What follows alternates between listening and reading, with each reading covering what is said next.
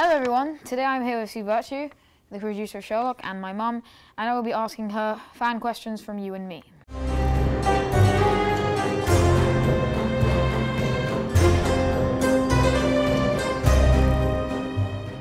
Emily asks, what are some of the bigger challenges that come with producing a show like Sherlock? Budget. Well, first of all, we need to get the script, don't we? So we need to nag Dad a bit for that. It is a huge show, I think, to make, but it's enjoyable. Victorian was quite hard, because everything was Victorian, and quite tricky to shoot that in London. Boris asks, how will you integrate this episode with the time present? This is, because it's a special, it's in its own little bubble, so it's not actually connected. Does the new clip play homage to Jeremy Brett's Sherlock intentionally? It does, actually. I think the music, as far as I know, is just when you come off the Baker Street sign, is the same music as the Jeremy Brett one was. Miriam asks, why was Benedict Cumberbatch the very first choice of Sherlock? And what was the key moment you knew that Martin Freeman was the only choice for Watson? Well, the thing is, I hadn't actually read any Sherlock books at the time that we were casting. It's an admission. So I had to talk to Dad about what Sherlock would look like. And so he told me the kind of build. He had to be tall. Actually, a big nose. Benedict doesn't have a big nose. Rake thin. And we were watching Atonement at the time, and we thought, he could be it. And also, he's a stunning actor.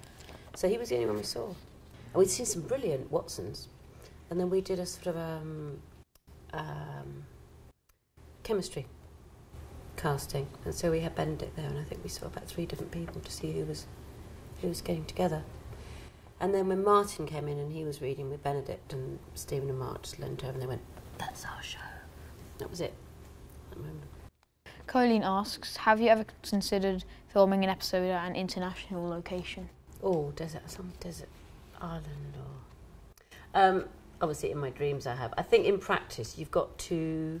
It's got to fit the story. If there's suddenly a story where we have to go to New York or something, yes, but the story has to come before the location. Rachel asks, what was your favourite episode in the series and why? Oh, favourite is Last Bow, because you're in it. I think as a total episode, no, that is my favourite bit, because it always makes me cry when I see you in it, because you're in it. I think as an episode as a whole, I would think probably Scandal.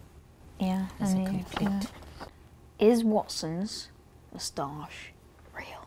What do you think? Just not my question. I don't believe it's 100% real, no. Lexan asks, will we see some of Mary's background and will this affect her and John's relationship? I don't know. You see, Stephen and Mark are always quite funny about backstory and background. Their theory is, and Dad's, Dad, theory is that you don't know that much about people's backstory when you first meet them. Even your best friend, I always say to you, well, where did they go to school before now? You never know where they came from. And so they tend to kind of bring the backstory in as and when you need it for the story, as opposed to sort of laying it all out in front and going, this is what they were, this is where they went to school. So I'm not sure. Saskia asks, is there ever a chance of a spin-off Lestrade's on the case? Well, we're always talking about the fact Lestrade is a very good cop, and if Sherlock wasn't around, he'd have his own show.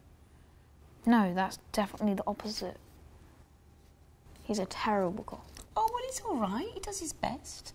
He wouldn't solve any crimes, but he does his best. He's a good cop. It's just that Sherlock's better.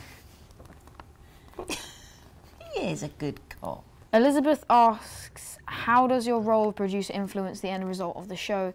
And have you ever wanted to take a crack at a different role in the show's development? Well, you could be an actor, I'd yeah. be a brilliant actor, wouldn't I? You could be Mrs. Hudson. I'd be an awful actor. Thanks, Mum. And thanks Louis. you for watching. Goodbye.